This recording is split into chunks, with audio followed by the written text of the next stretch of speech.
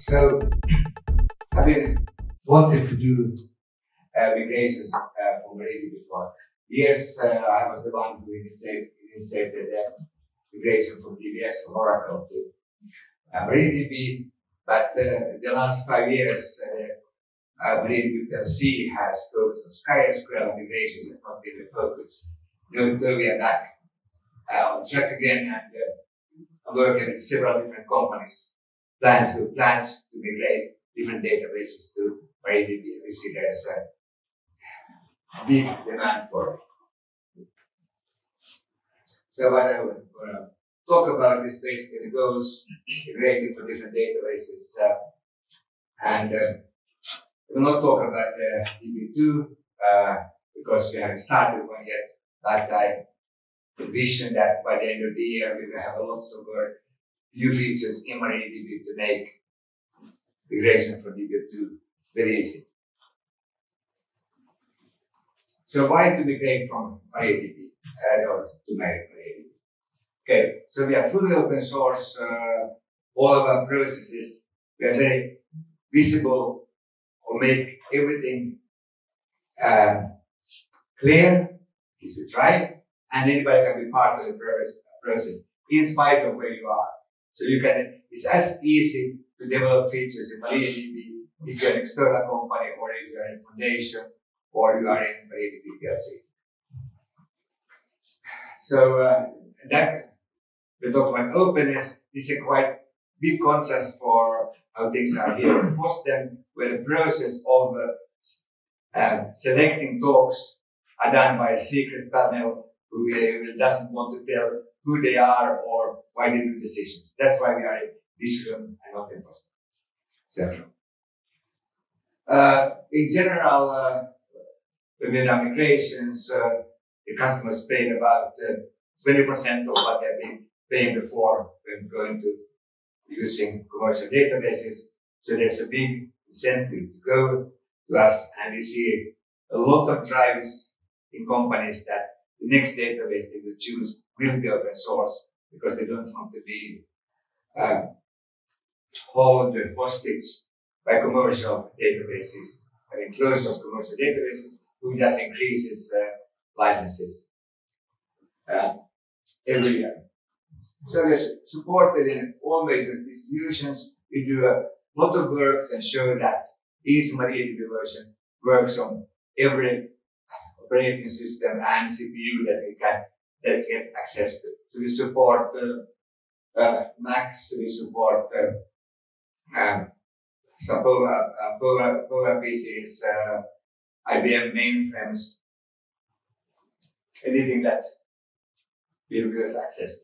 And we also try to do every build on lots of different compilers, Clang, BCC, intercompiler, and so on.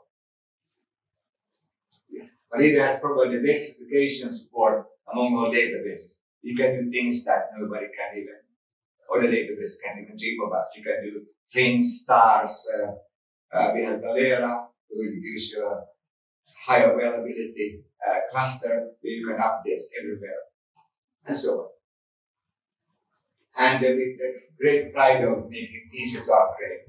I hate the pain of upgrading. Every time I have to do upgrade an application or something as the newer version or operating system, there's always hassle to do. So when I started with MySQL a long time ago, I tried to make it trivial to do upgrades. And with MariaDB, you can take MariaDB 5.0 first MariaDB and upgrade it directly to the latest. It will just work without anything. Sometimes there's some config option that we have forgot to add, and somebody has deleted. But that's basically we try to ensure that that doesn't happen. Yeah. Supports for all migrated programming languages are secure. We have a encryption both on REST and on fly. We also tried our best to don't do any incompatible format changes, so just to be able to do the upgrades easier. So you can always upgrade forward, not backwards, because we wanted to change. For example, encryption was added lately course, you can't take an encrypted database backwards in time.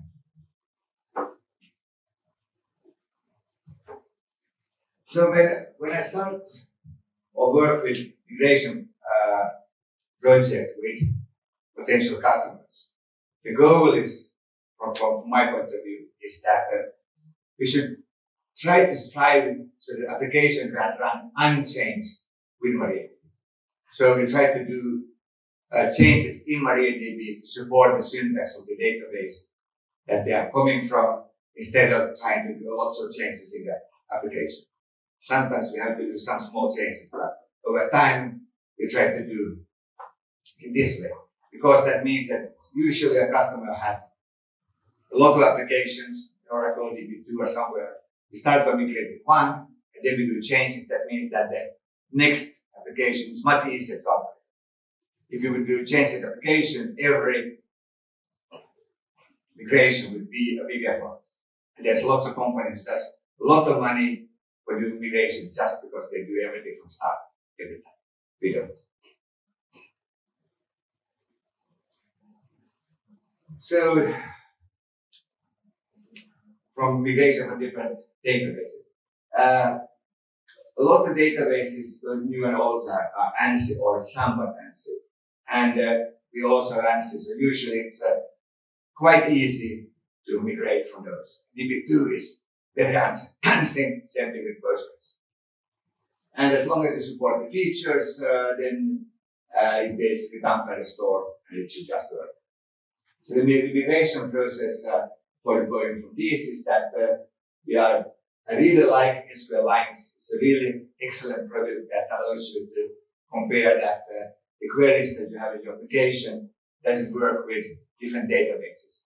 And we are working with SQLines to ensure that it's up to date with the latest features on MariaDB. So you can just get a copy, either downloading or buying one, and then run it against the general log or whatever you have in your database. And then you can see which features is needed. So when I go to a customer or work with a customer, the first thing we do is get an example of the queries, run the SQLines, and then we work from there to see which order should we implement the features that the customer needs. And then we enhance MariaDB, then you just dump the database, install it in MariaDB. And if there's any change in the application, which we try to keep the minimal, those have to be done. And then we just test and adjust to it. So when it comes to MySQL, up to MySQL 5.7 is, in most cases and in practice, MariaDB is a drop-in replacement. And that you will see later. So basically, we install MySQL, install MariaDB 10 or 5 or newer, run MariaDB upgrade, and then you test. And MariaDB can be a slave from, in a replication scenario for MySQL 5.7 if we just ensure that the native passwords, we use the native password algorithm to store passwords, and you don't have a JSON type. If you have a JSON type in a database, you should just convert it to text. MySQL works great in JSON as text. A little bit slower with that, because when we replicate, the convert the binary object is sent to MariaDB, and we can't handle that binary object alive. We can handle that in upgrade. So then, if you upgrade the JSON objects in MariaDB, that works. But if there's a demand for this, we could implement it. Yeah. So if anyone wants to, there was nothing. So the migration on Oracle, so that Oracle has a quite different syntax. It's not even close to ANSI. So we have a way to change the YAC, which is doing the parsing by saying Oracle, and then we have a parser that supports a large subset of Oracle. And DBS has some 500 applications running on 4,000 servers. We have been able to run all those applications with the current MariaDB unchanged. And the only thing they have basically have to do is change the ODBC or Java driver. So that doesn't mean that we have all syntax, but we have a big part of the syntax, and for every migration we do, we get more and more features. And everything is open source, so everybody benefits, and it gets easier and easier to do migration from Oracle.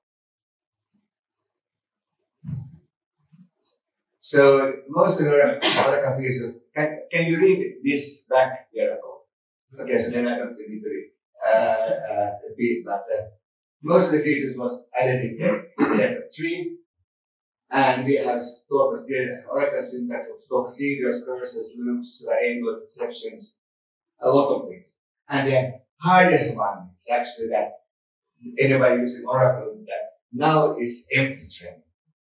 And sometimes it behaves like null, sometimes behaves like something else. That's really, really hard to emulate. But we have an option with SQL mode that is on by default with Oracle that behaves in most cases like Oracle. And when we implemented that, we thought that maybe that's a good workaround.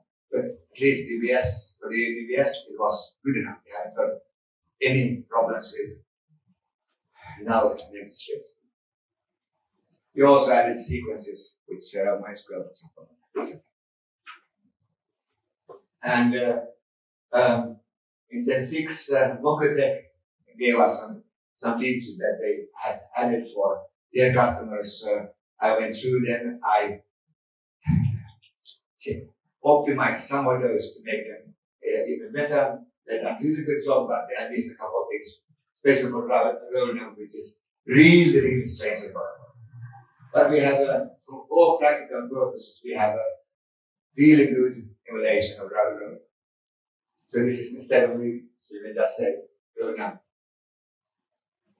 less than 10, then you get the first 10 rows. And in Oracle, it doesn't work in all places. It only works in certain places. And we have tried to ensure that MariaDB for all rational cases works. And Microsoft never accept that. And as I said, as part of migrations, we work to add more features. I haven't done any migration from SQL Server yet. We had some interest, and I would really like to do that. So that means that we don't have that many features, but we just to have a start, we added a SQL mode SQL Server, and then we have no support in that mode. We support in the quotes that or the braces that SQL Server uses instead of hashes, which is kind of strange because SQL Server people come from Sybase, and Sybase was very unsafe.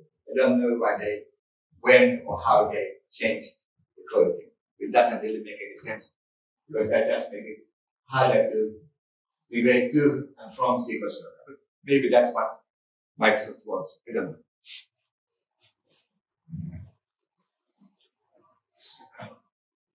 So if you are a company who wants to migrate, you should work with MariaDB developers so that we can help you migrate, enhance SQL lines, enhance the MariaDB to provide what your application needs. So we usually start by, if you're interested, you should contact MariaDB.c, and we will then work on helping understand the SQL lines, what the process is. My intention is that we can do for free. We can tell you that these are the things that need to be done and give you timetables for those. Everything will be in open-ended. So that means that it's very easy for anybody who wants to migrate to get the cost beforehand and also the timetable.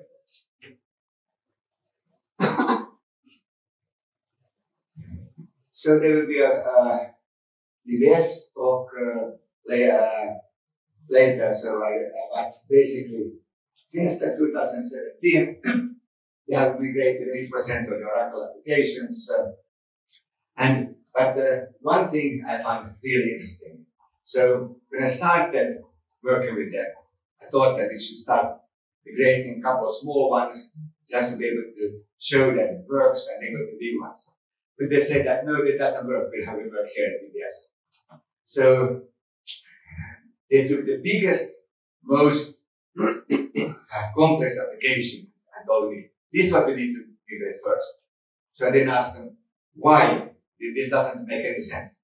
They said that, you know that there's throwback within the organization that they will tell us that MariaDB will not work for this one and our application is so hard, it's impossible to do that.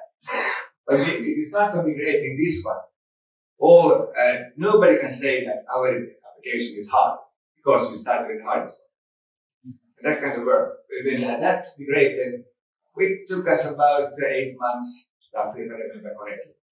After that, all the application was just transformed without big drawbacks, at least as I before. And they also told me that MariaDB had been more performant for Oracle. But that's not only because MariaDB is good and the code is good and we do the best we can, but we also had the benefit that with Oracle, because of the Oracle licensing, upgrading the hardware really, really expensive. So when they upgrade to MariaDB, you could actually use the same but also and much newer hardware. But the end effect was that they got something that was much better than they had before and cheaper. And we have had a couple of really complex queries that has been a bit slower. We are working on that, and I've done a lot of work in MariaDB 11.0 to improve the optimizer to be able to handle things that we couldn't do before. There's still some work to do there. Basically, MariaDB, same as MySQL, what's already there. They're really good with style schemas. You know, one big database, and then there are lots of tables that you are fetching data from while you're scanning the big one. And but we are not good at the case that you have two big tables, and then they are not connected directly, but you have some other tables who are then connected, and then those are then connected to that one. The optimizer can't handle it. And very few are open source databases. Even a few commercial can handle it. But that's something that we would like to look at sometimes in the future. And I also visit PBS a couple of times a year to ensure that they are happy and see that do they need any new features. PBS is driving a lot of development in MariaDB because they have high demands and they say that no, we need this and this and this. There's not only features for Oracle, it's also features in general that helps to manage the database better. So MariaDB uses in PBS is that they use MariaDB Enterprise, which the biggest difference from communities and enterprise is that we have longer life cycles. We have increased that to 8 years, and my vision is that we should have unlimited life of the enterprise, because big enterprises, they really, really hate to upgrade. If something is running for 5 years, 8 years, 10 years, 20 years, and the hardware is still stable, why should we upgrade? And we will be able to support them in that. We have a little bit of Galera. They were the one who drove the development of the storage engine in MariaDB. Allows us to have data in the stream and share that very easily between lots of servers. They're using MaxScale a lot.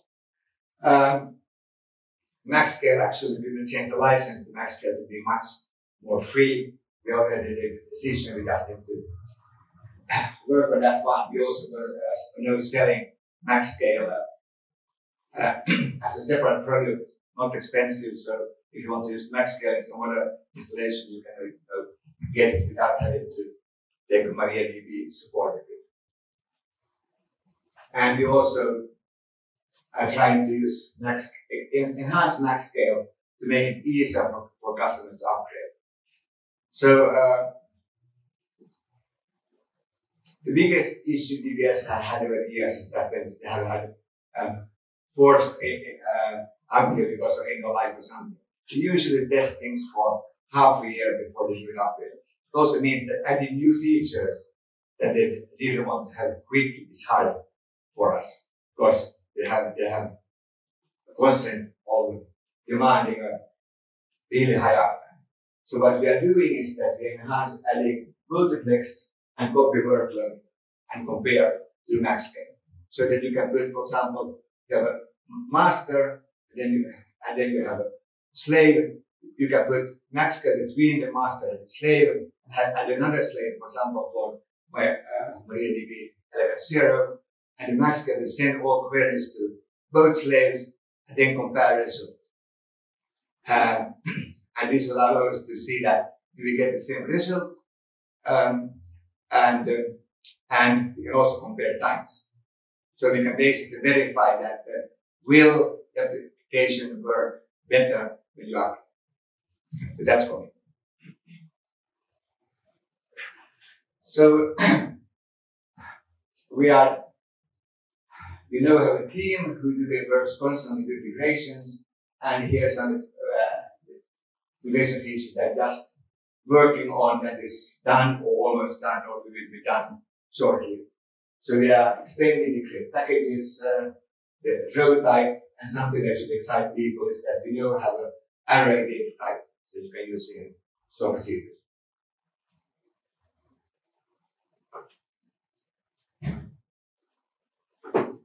When you come to MySQL compatibility, when migrating from MySQL 5.7 and there were still some issues some time ago that still was hard because the JSON binary format was different, and we fixed that in 2021 so that when you MariaDB upgrade, we automatically converted to MariaDB format. MySQL 5.6 and 5.7 added a new way to store partitions that was compatible with how MariaDB did it. So last year, actually I should do 2023. The middle of last year, I fixed that so we automatically convert their versions ours. And there are some new MySQL features in development or for help with migration to MySQL. So we're working on a tool to automatically take a MySQL configuration file and change it so it works both for MySQL and MariaDB, because that's part of the first thing in migration. First, you have to fix the config file. The tool is already ready, available as a pull request. You just need to do a review on it, which I did last week as part of the migration effort that we did with our dear guinea pig. We found other things that we need to do so. But sometimes next week, I hope that we will have that available to put into the releases. We also are working on creating a tool that automatically will check that is the syntax that is used compatible with MariaDB. Basically, we take a MariaDB parser and create it in a tool, then you can run it on a MySQL general file and it will give you errors for any syntax it can't support. And in most cases, the difference in the syntax. And then we can, for the customer, we can add that syntax to MariaDB. That will make migration from MySQL easier. Lateral tables is something that also people wanted. We actually started the project last week, so we have a developer assigned to it. We will start working on that within a couple of weeks, and we should have that within a few months. And also, one of the issues when we migrated from MySQL is that if you have the SHA password algorithm that's not compatible with what we have in MariaDB, so you have to change the password to the MySQL native password. But we have planned to add the SHA password plugin to MariaDB just to make the migration from MySQL easy, without having to change the password. I will skip these slides because that will be discussed tomorrow. And we also we are going to, as part of this migration effort, we're going to extend the multiple documentation next week. Next week with step-by-step instructions to do migrations from different configurations. So we already have a documentation done for the migration that we're going to show in some minutes, where basically replicate, change the MySQL replication cluster.